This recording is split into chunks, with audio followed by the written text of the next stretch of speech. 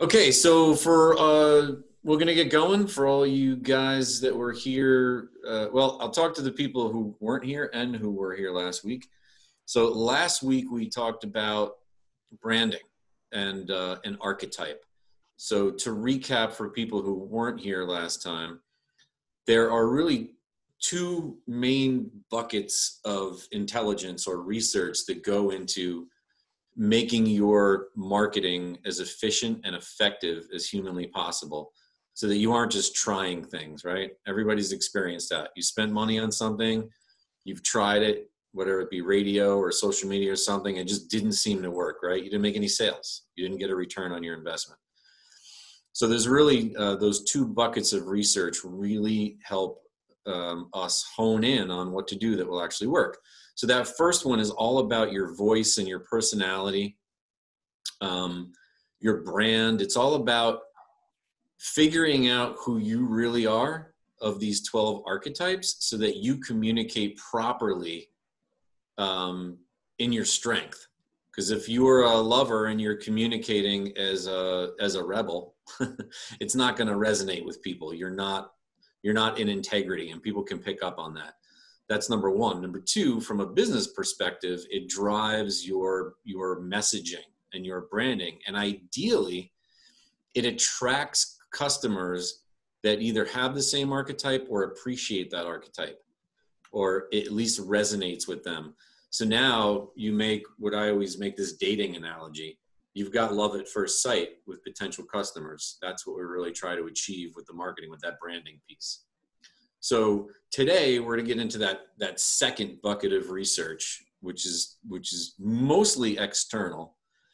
And we build this webinar, as doing most of it and saving the competitive aspect of it for the third one. But I think I'm going to change it up a little bit.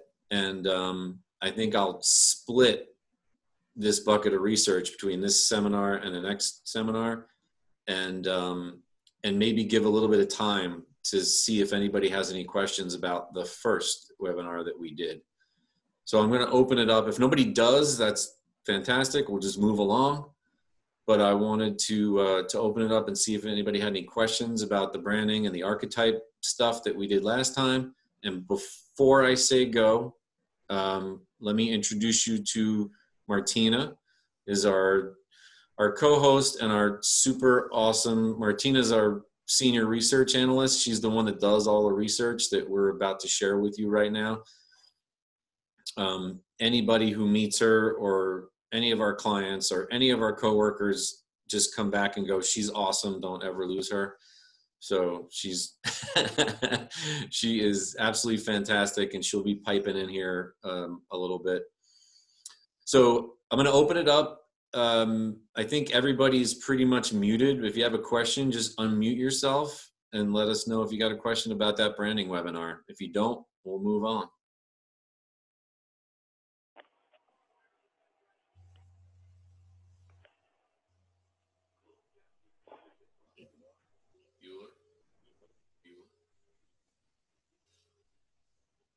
All right, good. I must have been awesome. I must have explained it perfectly. Cool. So I'm going to pull up this, I'm going to share my screen and pull up the new, this new piece that we're talking about here.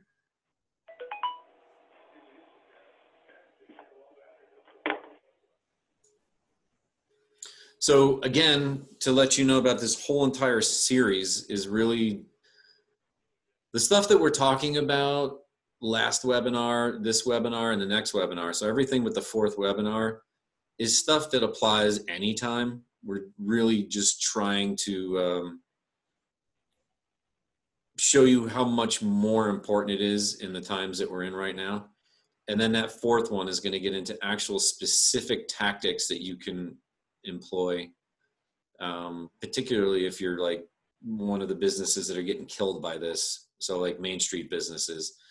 I was watching the news this morning, and they came up with a statistic that foot traffic has declined 98%. So any business, restaurants, Main Street businesses that rely on people walking in the door, 98% decline. So that it's crushing, obviously. So we're coming up with some stuff. We've already helped a bunch of businesses. We've been paying attention to what businesses are doing all over the country.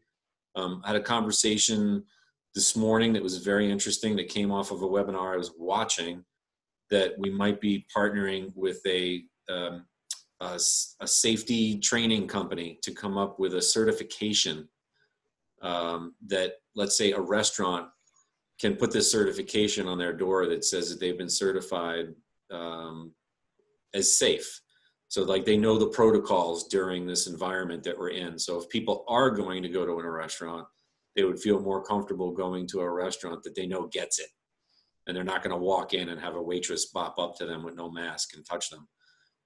So coming up with that certification, they're going to come up with the certification, and then we may help them brand it so that they're like the good housekeeping seal of approval for this kind of thing. So anyway, into our presentation. So real quick about capacity marketing in general.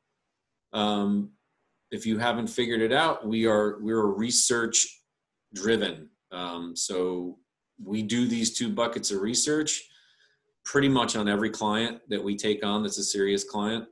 And that informs not only our strategy and tactics, but our design as well.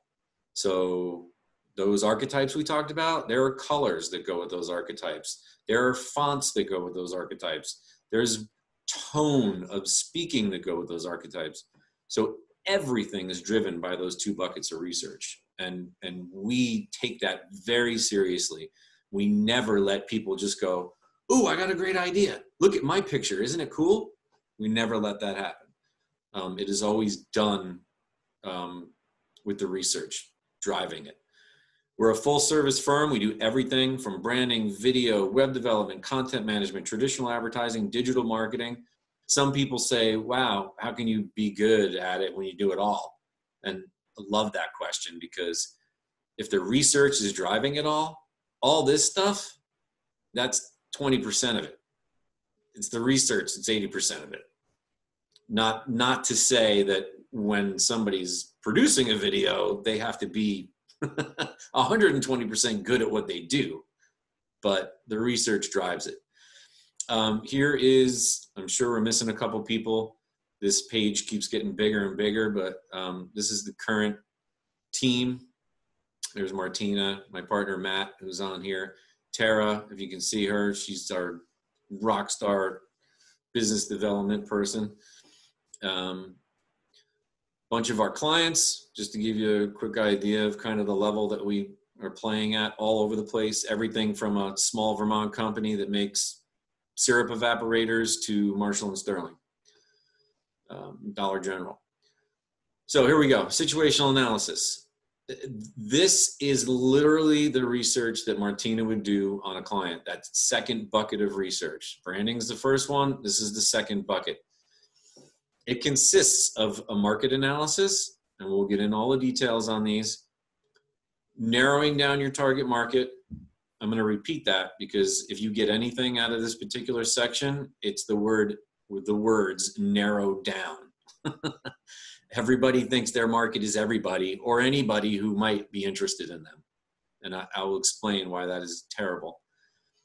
Consumer behavior, SWOT analysis, competition, which we'll probably get into on the next one, historical results, and macro environment. So here we go.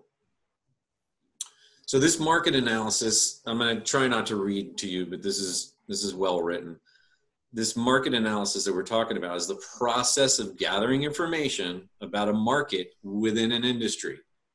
So if you're a restaurant, we are going to gather information about the market, people who go to restaurants in this restaurant industry. If you're insurance, then it's going to be people who are interested in buying insurance that are going to be interested in the insurance industry. So the analysis studies the dynamics of that market, because that market changes. It's very important. There could be different levels of different ages of people think and act differently. So you can't just say restaurant goers. Everybody goes to restaurants. Okay, fine. But I'd argue with you that there's a huge tranche of people that don't go to restaurants. So that takes everybody and narrows it down already. And then within those people that do go to restaurants, there could be 4 to 5 generations. And each one of those generations think differently. You know they do, because we make fun of it all the time. We make fun of boomers, and we make fun of Gen X, and we make fun of millennials. They clearly think different enough for us to make jokes about it constantly. But when we market to them and try to gain their trust and gain their interest and get them to come in and do business with us, we think they're all the same. Pretty silly, right? So this industry overview shows investors that you understand the larger landscape that you're competing in. So an investor could be you. We want you to understand it. And more importantly, it helps you understand there's going to be more demand or not for products in the future and how competitive that industry is likely to be. I'll give you examples as we go through. So here we go into this. It's going to include demographics, market trends, market growth, target market, consumer behavior, and competition. So target market. You want to identify the people who really want or need what you're offering. Again, I'm going to repeat that, and I want you to really focus on this, because if you get anything out of this target market demographic section, it's to narrow down. You want to identify people who really want or need what you're offering. Let me tell you why it's bad for you to just try to go after everybody. Number one, it's harder. Number one, than going after the people who really want or need you. If you can just hit the people who really want you or need you, especially when they want or need you, you're so much farther ahead of the game than just getting on a mountain and saying, I have a restaurant with good food, to the whole world who's like not paying attention. They're doing stuff. They don't care. They're not hungry, right? So I'm using a restaurant because this is easy for everybody to understand. You never want to do that. I love my dating analogies. Matt squirms sometimes when I do this, but you're watching a movie and there's a bar full of women and a guy walks in and says, I'll take anybody. We're all going to laugh at that movie, right? We know that that guy's going to walk out alone if people don't throw stuff at him. So that's what you're doing. If you try to market to everybody, that's what you're doing. You could almost insult everybody. So never, ever, ever want to do that. We want to narrow. Now, let me make another point. Once you narrow down, this narrowing that I'm speaking of, it's not that you would turn away other people if they came to your business. Like if you're targeting this one narrow target and somebody out here comes to your business, of course you're going to take their money and sell to them. But what it enables you to do is target the message and really say what needs to be said in the way that it needs to be said and at the time and place it needs to be said. Will that resonate with other people potentially? Sure. But if you don't narrow it down and nail it down, then you're just doing it all however you feel like doing it. Hopefully that makes sense. Mm-hmm. If I could jump in to give an example that kind of sandwiches our market analysis and why it's so important and the target market, I'm thinking of the company we worked with years ago that wanted to open up that soul food restaurant. So we had this gentleman come to us. Great idea, mama's recipes, wanted to share it to the world. He's from Connecticut, and he chose this town, New Britain, Connecticut, to open up a soul food restaurant. And if anybody understands the demographics of New Britain, I didn't even have to research it because I knew New Britain is a very, very heavy populated Polish community. A lot of white people, a lot of Polish people in New Britain, Connecticut. And he wanted to open up a soul food restaurant there. So for one thing, he didn't do his market analysis. He didn't understand the industry of the actual town he had chosen to create his restaurant idea. He didn't do his market analysis with what kind of food would that area like. He didn't do his market analysis to understand how is traffic driven to a restaurant when it's in its opening days. Is it foot traffic? Is it digital traffic? Is it advertising that he needs to do? How are people going to know he's in New Britain if all the people passing by don't really have a palate for soul food? Or if they do, it's a smaller market of them in that area. So he had a target market in mind, but his target market, as Eric said, was it was dreamlike, that if he opened a restaurant, everybody would come. And that's not the case for any business. It's not the case for Coca-Cola. It's not the case for Apple cell phones. It's not the case for any huge business. There's people that choose Walgreens over Rite Aid. There's people that choose Target over Walmart. And there's people that are going to choose Android over Apple. So for him to understand his target market in order to build the rest of his business around it, including the location, would have made him more viable and more profitable.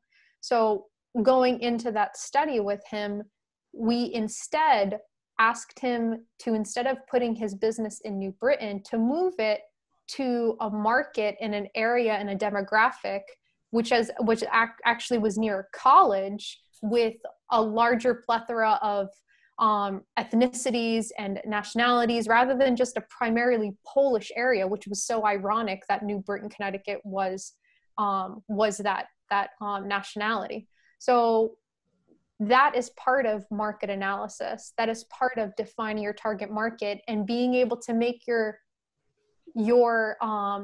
business to a degree adaptable, but at the same time having your business and defining that target market so everything else is able to complement that, as Eric is saying. Yeah, it's a great example, Martina. And I'll bring this to another level twice here. Could you market a soul food business to and in marketing, we have to stereotype to a certain degree. Like, that's what we're trying to do, right? We've been taught as kids that's a terrible thing to do, but they exist for a reason, and we need to identify those stereotypes as a marketing company. That's part of target marketing. So could you market a soul food restaurant as a cool, hip, new thing to a white community? Sure, like that might actually fly. But a Polish community that already has what's the word I'm looking for? When a community or an ethnicity culture is the word I'm looking for, that has a culture that's so rooted in a particular kind of food, mm-hmm. in a particular way, to try to sell them on it, that's a tough row to hoe, and you need to understand that.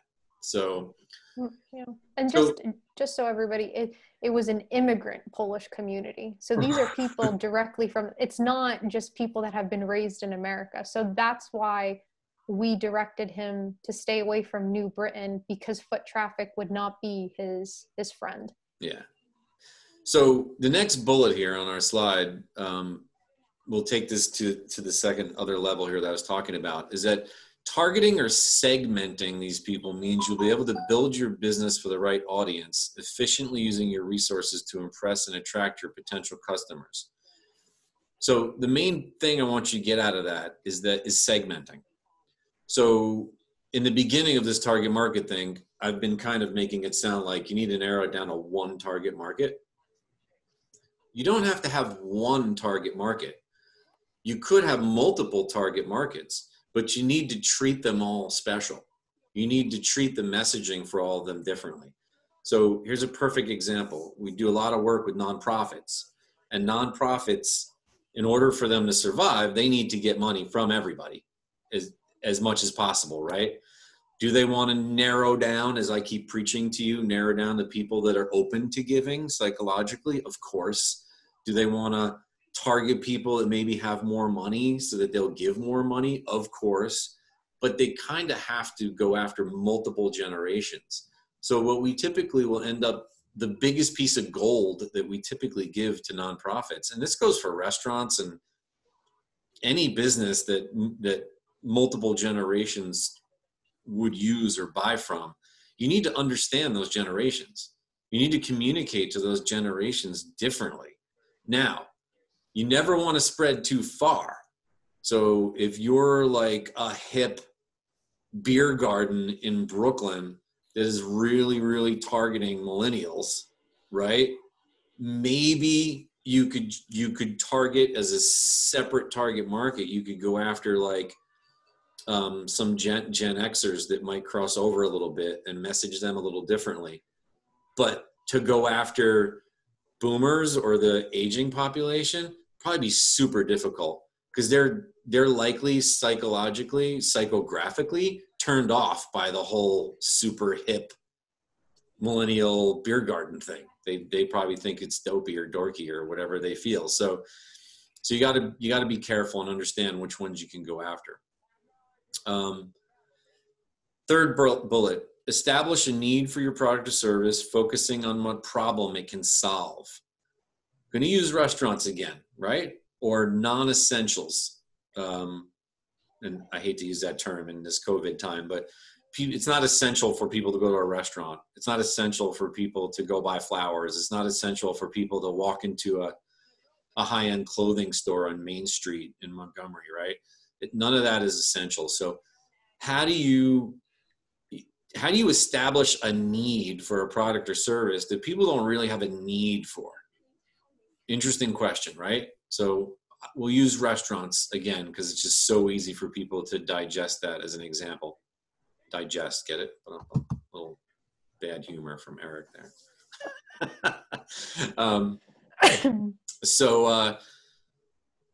This is a very interesting concept. Most people think that restaurants and bars and places like that, most people think the number one reason that people go to those places and those places would be successful. Let me be clear. The number one reason that those places are successful is because of the food. And that's a huge misconception.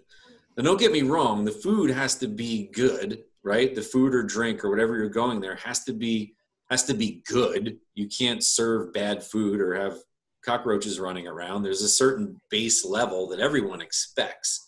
But the reason that a restaurant or a bar or a social place goes from just existing to being very successful is because they provide something that the people that go there need more than food.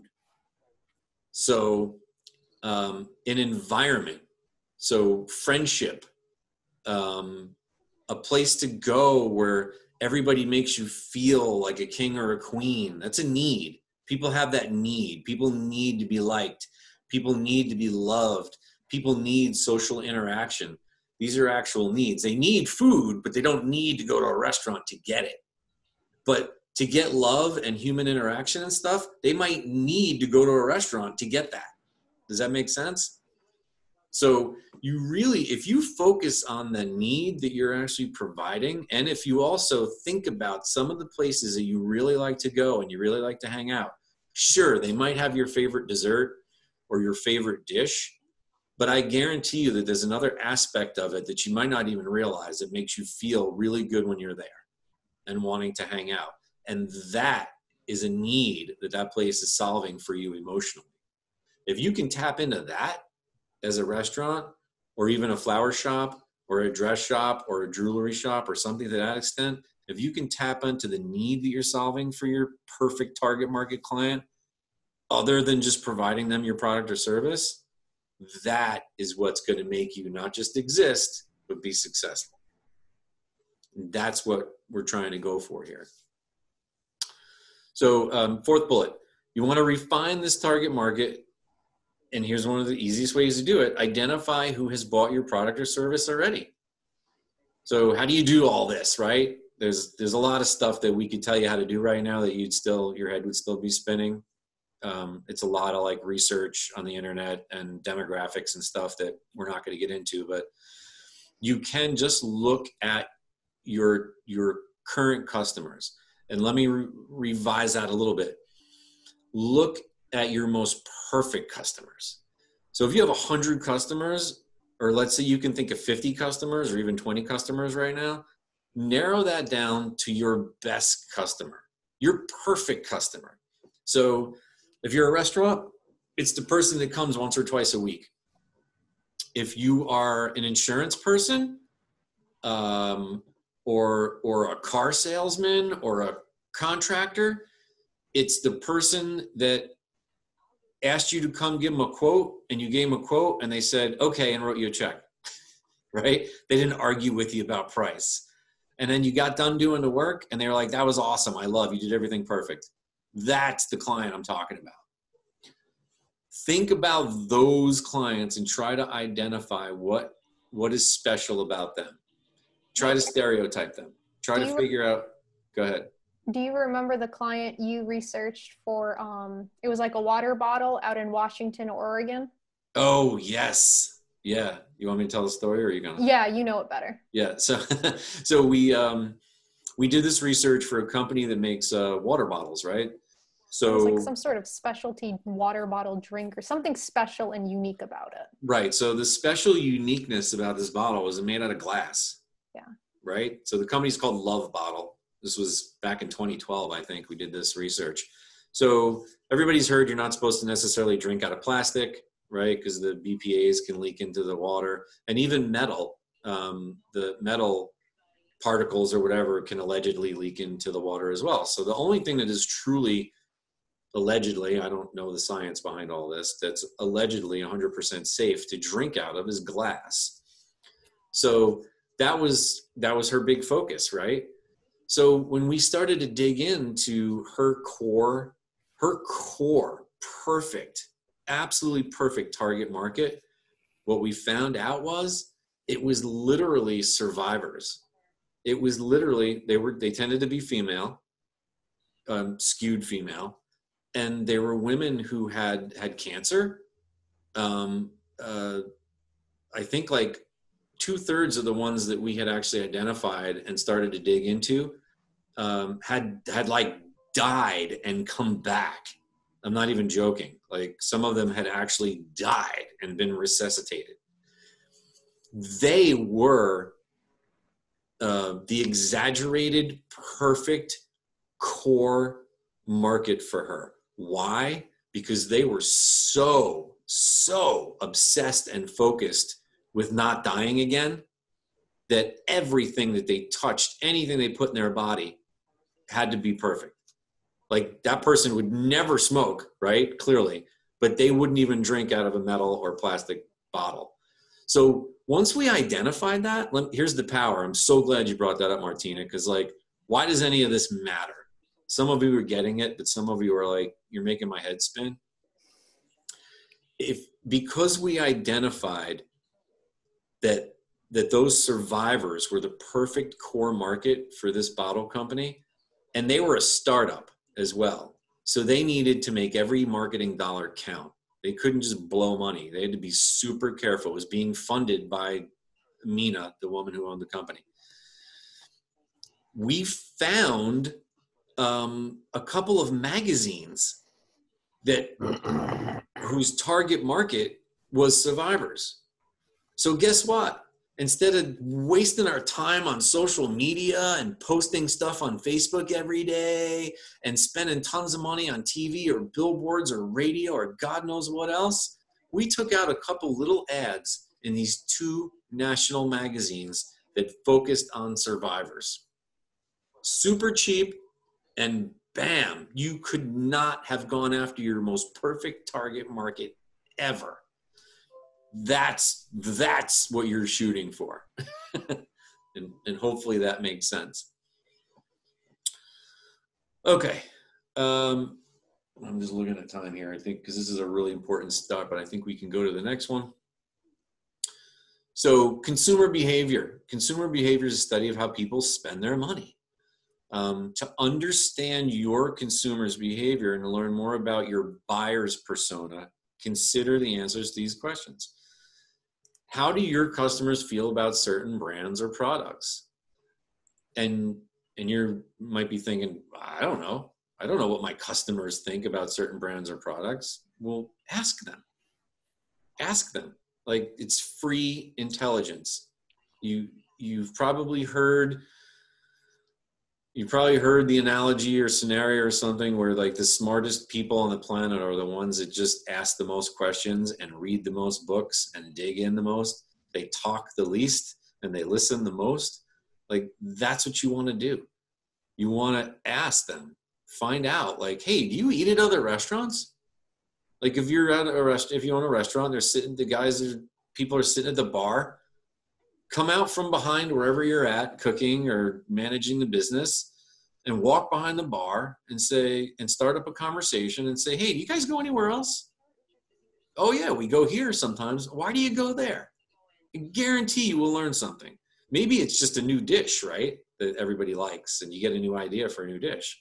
But guarantee you will learn something if you collect all this information.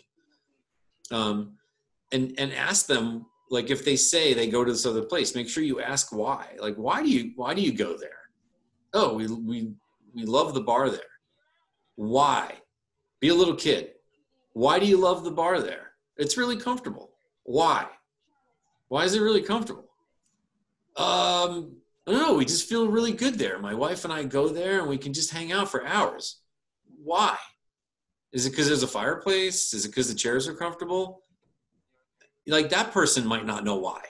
So that's why you keep asking them, because they might have to search in their brain and understand emotionally why they go there. But I guarantee you, going back to my first slide, it will come down to, where's my need? Oh, my first bullet. It will come down to an emotional need. Everything does at some point in time. If you ask enough whys about why they go to that bar, eventually you're going to find out that it's because their friends go there, or because the bartender makes them feel really good or loved or wanted or cared for. That's going to be the why.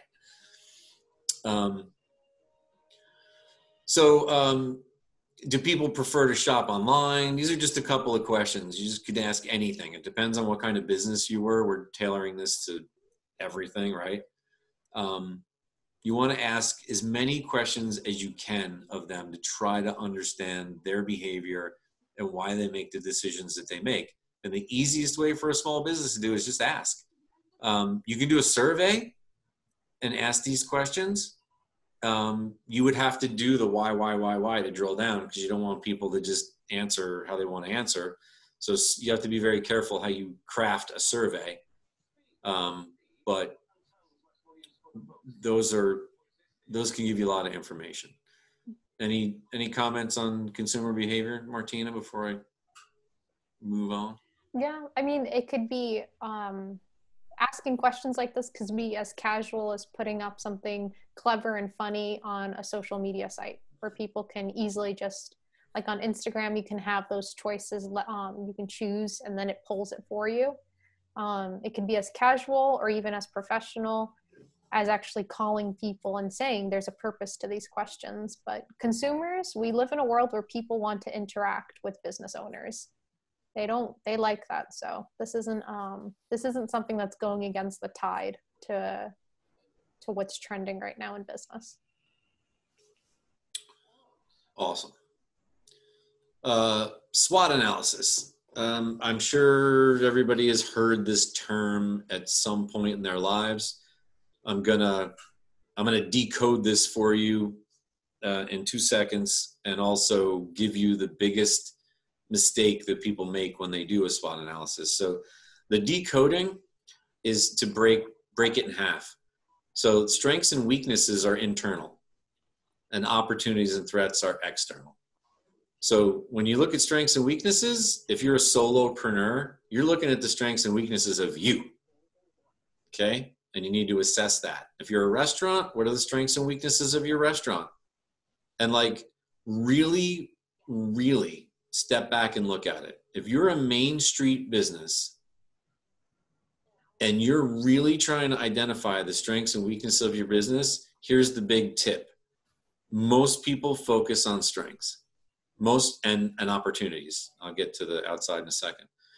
But it's the weaknesses and the threats that have the improvement opportunities.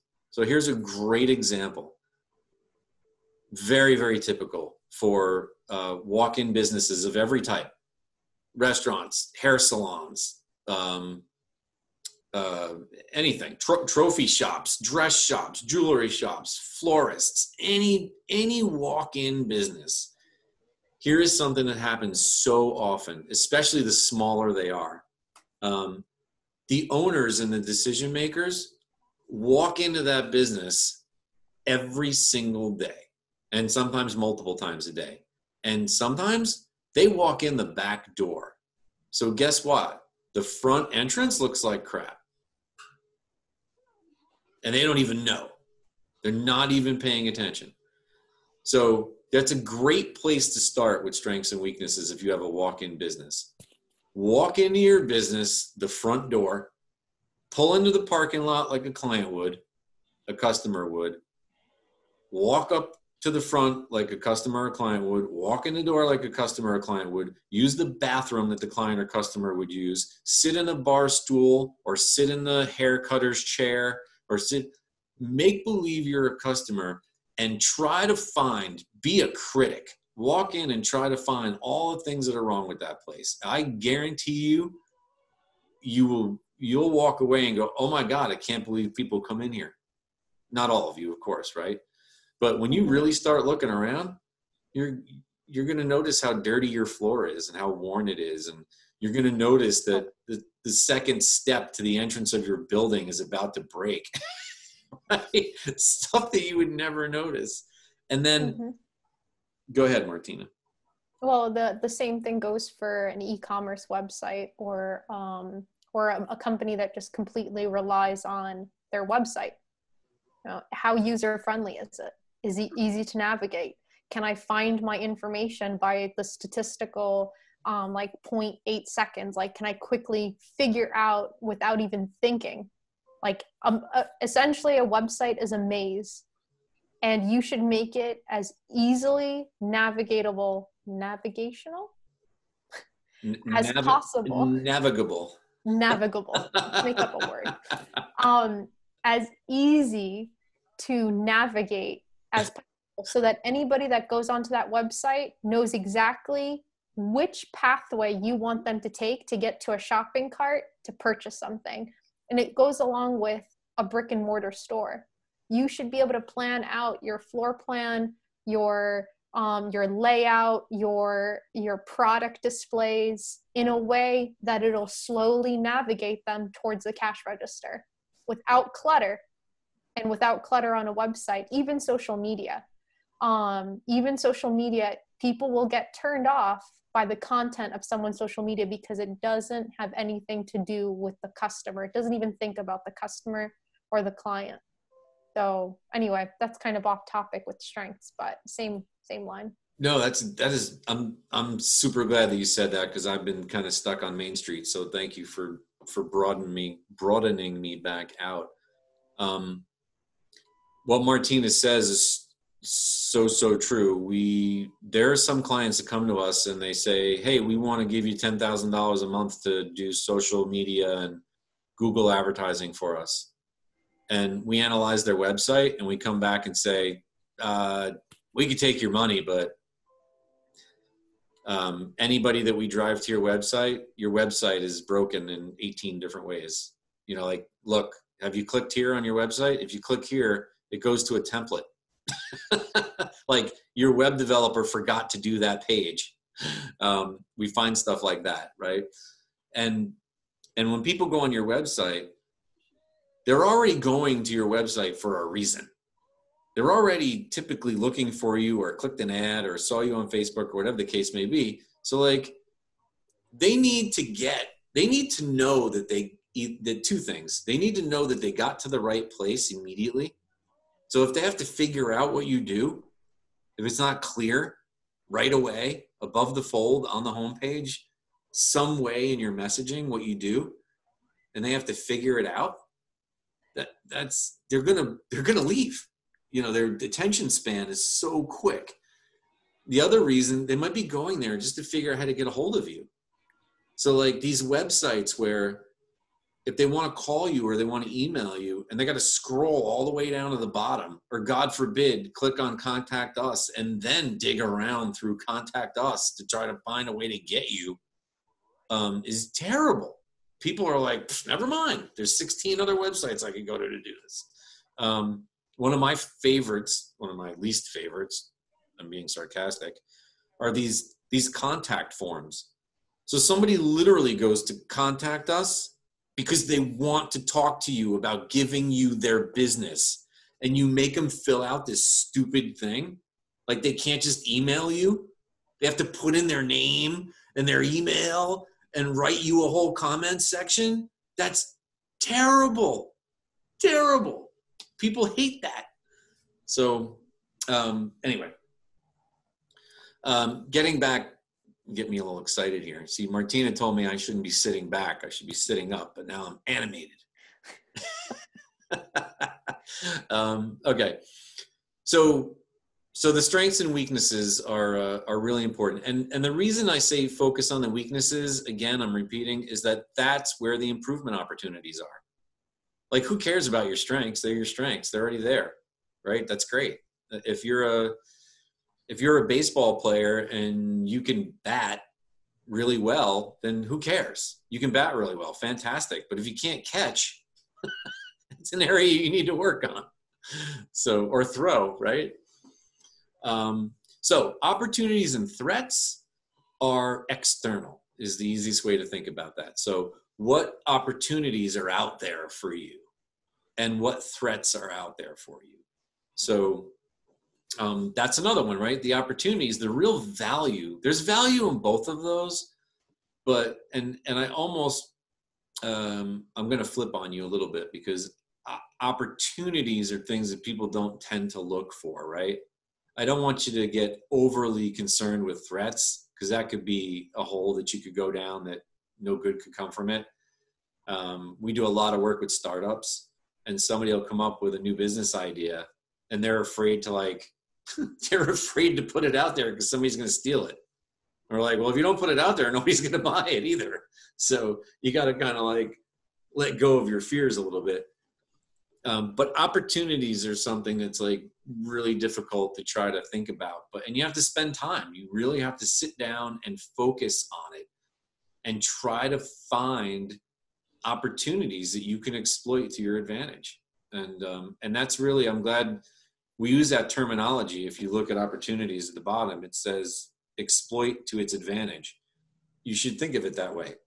You should really be in a Machiavellian state of mind, and Machiavellian means that you're looking to finagle the situation to your benefit. Nobody wants to be called Machiavellian as a human being, but when you're looking and doing a SWOT analysis for opportunities, you want to be Machiavellian. You want to be like, what opportunities are out there? What things can I take advantage of for my benefit? Mm-hmm. Most businesses are helping other people by virtue of what they provide. So you being Machiavellian and figuring out an opportunity that you can exploit to your advantage is ultimately going to serve your clients anyway, and your customers. Hopefully that makes sense. This one is awesome, and we're amazed consistently at how often this gets blown off.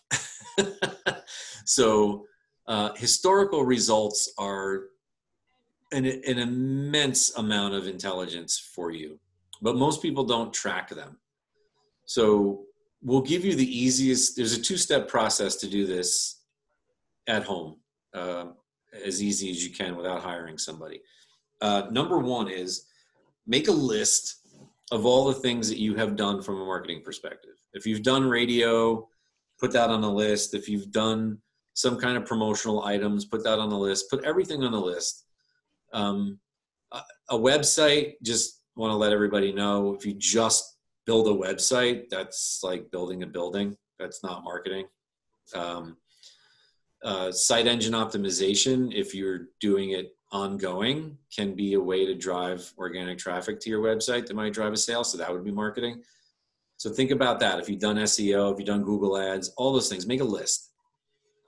And then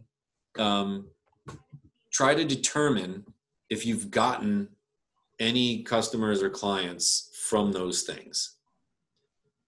And some of you might say, well, how would I know that? Well, one of the first things you should get in the habit of doing, if you haven't already done it, is asking. Again, asking. So again, I'll use a restaurant, hair salon, doesn't matter. Somebody walks into your business that you've never seen before. Ask them, oh, hi, nice to meet you. Glad you're here for your appointment. We see you're new. Hey, how'd you find out about us? Super simple, right? If you get into like some digital marketing and stuff, there's results out there. But be careful, because here's another thing that happens out there that drives us crazy. If you've done any kind of social media or SEO or Google advertising or anything, there's tons of statistics out there. And even if you've hired somebody, they'll hit you with all these statistics. Well, unless you interpret those statistics and use those statistics to refine what you're doing via those digital means to bring a customer in, they don't matter. So the fact that somebody comes to you and says, oh, you used to get 5 visitors a week to your Facebook page, and with all the advertising we just did, you're getting 50, and nobody new is coming into your business, who cares? They're not converting to a customer, so it's completely irrelevant. What that number is good for is for the person who's paying attention to those statistics, that it went from 5 to 50 and that it's not converting, to use the information I just said to you, went from 5 to 50 but not converting. Oh, I should change something. Something's wrong. Something's missing. Let me use that to refine what I'm doing. That's what that information is good for. But at the end of the day, you really need to know why people are coming into your business. So that's the first step. You might be surprised at how many people have come in under what different tactics that you have tried. You might be surprised. Here's the second piece, very important part of the puzzle. You can't do one without the other. You need to identify the lifetime value of a customer or client. It's a little easier than it seems. It's a little bit of math, but think about, if I'll use a restaurant again, this one's actually kind of hard, right? So you're a restaurant and figure out how many meals a week you serve, or a month, let's say, and to how many people. And literally you can just divide it and do the math and say, okay, a lifetime value of an average customer, not my best customer that comes once a week or twice a week, an average customer comes to my restaurant twice a year.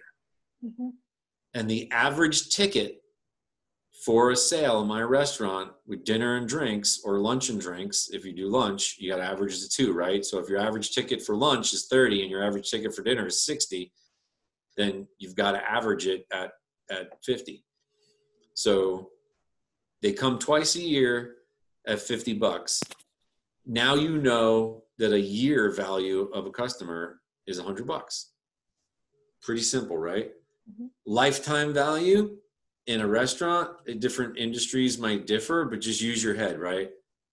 How long would the average person come to your restaurant before something changes? 5 years probably, before they move, or they have a kid and they can't eat out anymore, or your ownership changes, or your menu changes or something. So that's just a quick way to think about it. Other businesses might have a much higher. Now that you know what that is, you might realize that one of those tactics worked better than the other one, even though it got less people. So there was, we did one not too long ago for protecting the company. We don't normally say our names of the companies we work with, but it was an auto repair shop, a collision shop. Anyway, we found a statistic, and you don't always find a statistic for your industry, but it was great that we found one for auto repair. Statistically, a person visits a collision shop every 17.9 years. So it's pretty interesting. You know, if someone lives 60 years old, they have 40 years of driving experience, or 70 or 80 years old, they'll probably have a collision maybe 3 times in their life, statistically speaking. So, and then we, from a historical analysis, trying to understand what they have done.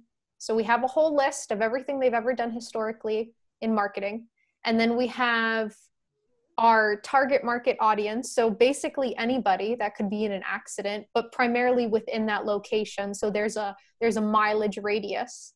And then there's also the market analysis. Well, how do people find out about a repair shop or a collision shop? How do they find out? Number one way is word of mouth. Okay, so now we have word of mouth. Now we have the location in the area because we did our target market analysis. We know the types of people that are coming. And now we have their historical results. Well, you know what was missing in that entire piece when we looked at everything from a 1,000-foot view and from a 360 perspective is that they were not targeting their current clientele that have utilized their services. Word of mouth is the strongest thing. They should be going back to those people that have an accident every 17.9 years and just sending them a thank you card, something to get in the back of their minds, like, I had an awesome experience at this collision shop. Oh, my daughter got in an accident, you should go there. Or my friend got in an accident, you should go there. So that was one aspect. And the other target, the other market analysis, the consumer behavior that we found out, when you're in your 20s or in your teens and you get in an accident, who are you going to ask? You're going to ask your dad or grandpa. You're going to ask a dude, or you're going to ask your best friend's 40-year-old, 45-year-old dad who seems to have everything know, and they all have, well, I have a guy. I have a guy you can go see. I have a guy. So taking all of that and creating a marketing plan for them that specifically went to past clients. It's almost like ignore new clients, target your current clientele. They're the ones that are going to speak for you. Word of mouth, strongest by far marketing channel to go through. And they were going to tap into it with the strategies we created. So you can see how historical results and seeing how analyzing what they were doing, and there was nothing targeting their current clients, very little, if anything. So yeah, it's a brilliant example. Mm-hmm. I'll throw another quick one out. We had somebody, I got to keep the details down, but we have a client that did something that cost, let's say, $5,000, and they thought it didn't work. But they got 1.5 sales out of it, but their average lifetime value was about $250,000. So it was very successful. Even though it only got 1.5 people, you would think that wasn't worth it. But $5,000 equaled over $250,000. All right. Macro environment. What a perfect thing to talk about right now. So most people don't understand this. We try to explain it to them, right? So macro environment is understanding any major external or uncontrollable factor that might influence an organization's decision-making or its performance and strategies, right? Well, we are in one right now, kids, right? That's the whole reason we're talking, is that the macro environment is an external, uncontrollable thing that is affecting us right now from, and I guess ecological, I guess is the real main thing that's happening right now if you talk about like avoiding COVID, but the political environment that we're in right now, and of course the economic environment that we're in right now. So before COVID, we would have pointed to political as a macro environment, right? Because we're in a very, very, very polarized economic macro environment right now, and that could affect your business. You know, no time before could you, if you say something that's considered left or right, you could have a customer in your restaurant, as I keep using that example, be offended like that. That didn't exist so much in prior. And I say prior, I say 10 years ago. I'm not necessarily talking about the current president, because the president before that was a little polarizing as well. So you need to understand those macro environments and understand what's going on. Political, demographic, economic, socio-cultural, that could be any kind of, that's happening right now as well too, right? So there's a uprising in certain cultures that are happening. COVID has identified a socio-cultural thing with people of color, African Americans being more susceptible to COVID. So that's a macro environment thing. It's caused by the ecological, right? But technological forces always can be there. So you need to understand this pretty well when you're making any kind of marketing decisions. We're gonna save the rest for the next time. We got a couple of minutes left. If anybody's got any questions, did anybody put any on there, Martina, or do we just want to open it up? We can do, if anybody wants to say anything out loud. We've had a few people that had a run, but they really enjoyed the presentation. Anybody that have a question that they want to just say out loud, or they can type it in? Yeah, you guys can just unmute yourselves and talk if you want. We don't have 100 people on here, so go ahead. Yeah. And anything you want to talk about with relates to the last two seminars, or any other questions you might have. The one thing I'll say, hey, this is Matt Dorcas. The one thing that I'll say that we've been talking about last week and this week, and that we're going to continue to talk about, is all this information allows you to make wise decisions when it comes to making decisions in your marketing, your advertising, and your PR, right? So you have a better chance at success. And that's the one thing that I always remind myself, that when we're doing this for our clients, is we want to arm ourselves with the best weapons and the best tools when we go out there and fight the good fight. Mm-hmm. We want to do good for them. So yeah, that's the whole point. Yeah, great summary, Matt, of what all this is for. No doubt. Yep. And objectivity really does help when you're looking at your business, because as a business owner, you're invested in the company. You're looking at it through biased lenses. So taking a look at a presentation like this in a market analysis, to be able to know how you can look at your business objectively and look at it so that you don't have anything invested, but all you want to do, your goal is to make it the best it can be. And sometimes it could be admitting that you did something wrong, or that you could have done something better.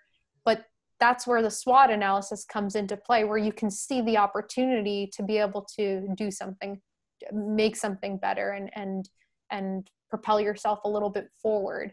But it's looking at it from an objective, unbiased lens, to try not to have that emotional tie to the business for the moment that you're creating yourself, that market analysis, that target market, and all of that.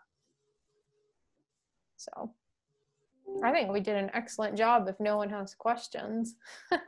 I have a question. All right, Amy.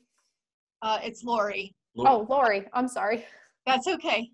On your very first slide, your phone number was half cut off. I couldn't see what it was. Could you please tell me what it is? Phone number. On the first slide. Our phone number, Matt. Give her our phone number. Just the phone number. That's all I want. So it was Eric's phone number. If you want Eric's phone number, you can also have my phone number, which is 845-430-5277. And if you have a question, you can always email us. It's info@capacitymarketinginc.com. Thank you. Yeah, I'll type it into the conversation. I don't know if everybody knows how to use the chat capabilities on here. So I'll put their phone numbers in here. And even if you wanted to bounce ideas off of us in a conversation on the phone, just to see if you're on the right track, that's absolutely welcome as well.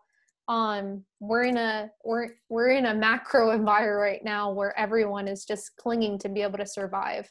So if we're not supporting the businesses, the small, the large businesses that are our clients or future potential clients, or just people in the community, then we're not doing our job to be able to help ourselves grow in the future, because we're dependent on you guys to be successful.